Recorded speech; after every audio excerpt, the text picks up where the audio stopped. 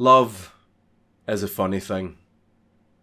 They say being bonded to someone forever in holy matrimony can be one of the greatest things that can ever happen to a person. Sharing your life forever with your soulmate. But love, like all things, has its downsides. And like they always say, hell hath no fury like a woman scorned. Lorena Bobbit.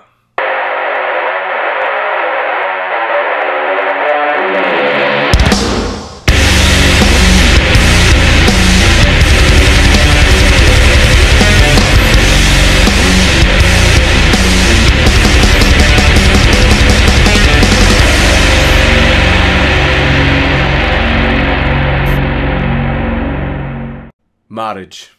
A beautiful bond between two souls, sharing their lives together in holy matrimony and happiness. Now every marriage has its problems. Every marriage has its quarrels. And sometimes this can be a bit too much for some people. At 4 in the morning, on the 23rd of June 1993 in Manassas, Virginia, the happily married couple, John and Lorena Bobbit, were asleep in bed. When suddenly, John feels a sharp pain and wakes up, only to realise that his wife Lorena had chopped his penis off with a steak knife.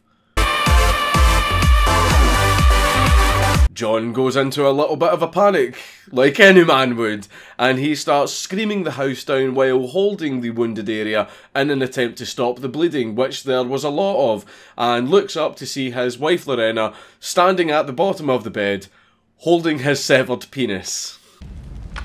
Lorena, in her panic, grabs her car keys and John's Game Boy, for some reason, and with penis still in hand, runs out into her car and drives off into the night. She's panicking, she's freaking out, she has absolutely no idea what to do, and then she realises that she is still holding John's severed penis in her hand. She then rolls down the window of the vehicle and throws the penis out of the moving car into a nearby field. Lorena drove to Jana Basuti's house, who was Lorena's boss at the nail salon where she worked at the time, and told Jana what she had done. Jana then obviously called the police and told them what had happened. An ambulance was sent for John, and the police were sent for Lorena. John is obviously in quite a predicament, and he is being rushed to surgery so that they can try to reattach his penis. We can rebuild him. We have the technology. There was just one problem. They didn't have his penis. The police then had to form a search party and get the flashlights out, searching the side of the road and all of the adjoining fields so that they could try to find John's penis so that it could be reattached.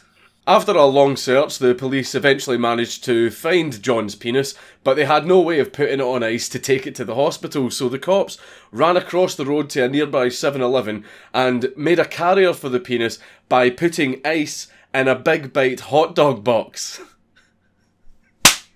After a 9.5-hour operation, John's penis was successfully reattached, and Lorena Bobbit was arrested and charged with unlawful and malicious wounding. Now then, how did we get here? Well, it would turn out that the Bobbit's marriage wasn't as happy as you would think. I'm sure you're all very shocked to hear that. And all of this came out during the trial when Lorena Bobbit was giving her reasons for why she did what she did. And this trial was televised almost as much as the O.J. Simpson trial.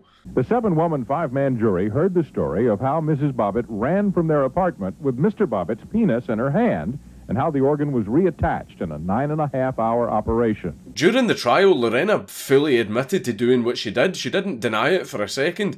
So why did there need to be a trial? Why did a further discussion have to be had? But the heart of the testimony came as the defense tried to prove that Lorena Bobbit was justified in doing what she did. Yes.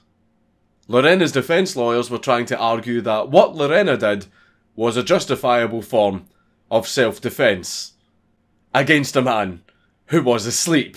The reasons that Lorena gave for doing what she did was that John was apparently an extremely abusive husband, and Lorena detailed in court a lot of the horrible things that he had actually done to her, and in doing so, a few more specific details of that fateful night started to emerge. The way the story goes is that John had come home that night from a night of heavy drinking with his friend Robert Johnston.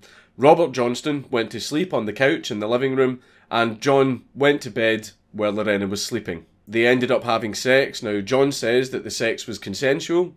Lorena said that the sex was not consensual. And then afterwards, John fell asleep.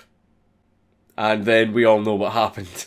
Lorena claimed that rape was a regular occurrence. John very often would have sex with her without her consent. John apparently would also beat her quite regularly.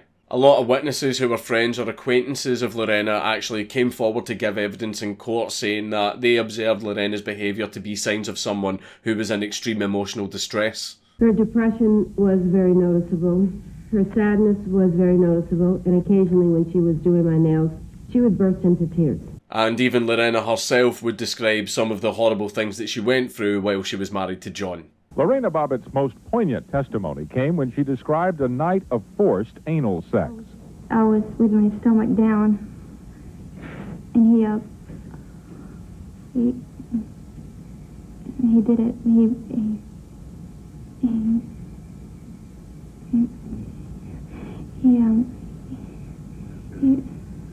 He had anal sex. Did he ask you if he could? No. Did you give him permission to? No. Their next-door neighbor testified to what he called sounds of painful sex coming from the Bobbit's apartment the night of the incident. Throughout the trial, many feminist groups came out in support of Lorena and backed her up over the fact she chopped off a man's penis, and of course they did. Of course they came out and showed support for her. This is a woman who chopped a man's penis off, something that every feminist dreams of doing. Of course they held her up there like she was a god. So Lorena confessed to everything that she had done, and provided her reasons for doing so. But surely, disfiguring a man in such a horrible and horrific way is something that the courts would never be able to let slide, no matter the reasons behind it. Surely this person would never be able to get away with doing such a horrible thing.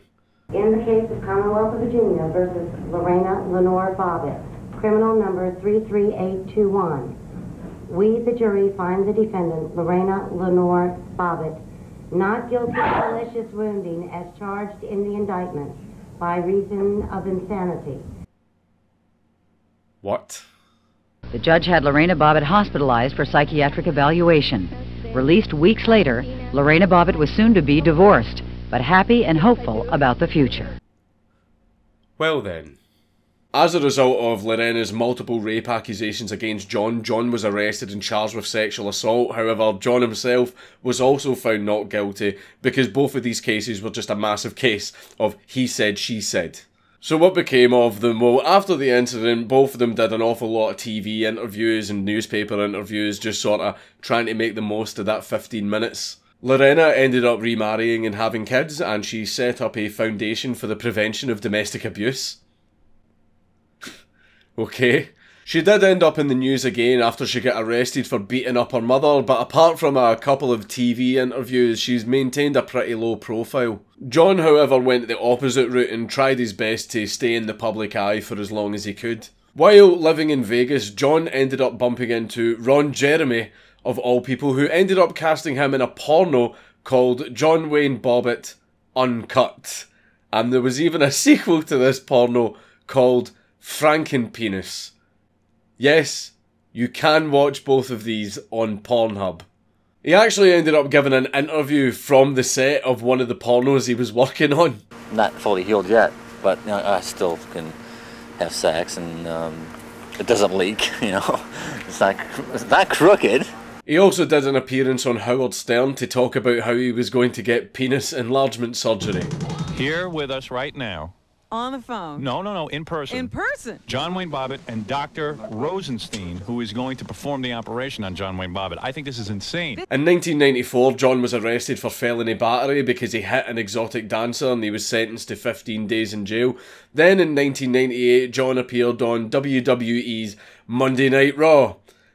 For some reason. In 1999, John received probation for his role in a theft at a store, but he was sent to prison in 2003 for violating his probation conditions by beating up his new wife.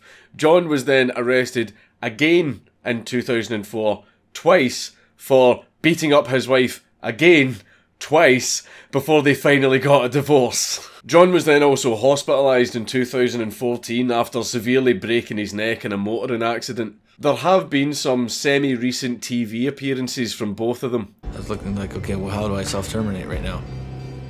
I just wanted to end it. But the major one was when Lorena Bobbit appeared on Steve Harvey's show. Joining us now, please welcome Lorena Bobbit.